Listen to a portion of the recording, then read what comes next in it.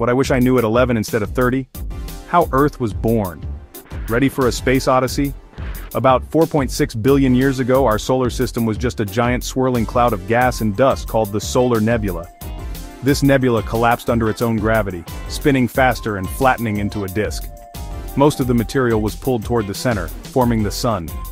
But what about Earth? Tiny particles in the disk collided and stuck together, gradually forming larger bodies, including our rocky planet. At first, Earth was a waterless, fiery mass bombarded by asteroids and comets. Here's the cool part.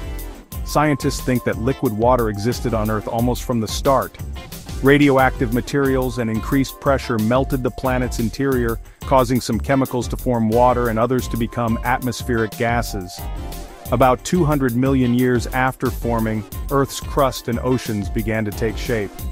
As Earth orbits the Sun, it also spins on an imaginary line called its axis, from the North Pole to the South Pole. One rotation takes 23.934 hours, which gives us day and night. And one revolution around the Sun takes 365.26 days, creating our year. The Earth's tilted axis causes the seasons, as different parts of the planet receive varying amounts of sunlight throughout the year. We're in the Goldilocks zone where conditions are just right for liquid water, essential for life as we know it.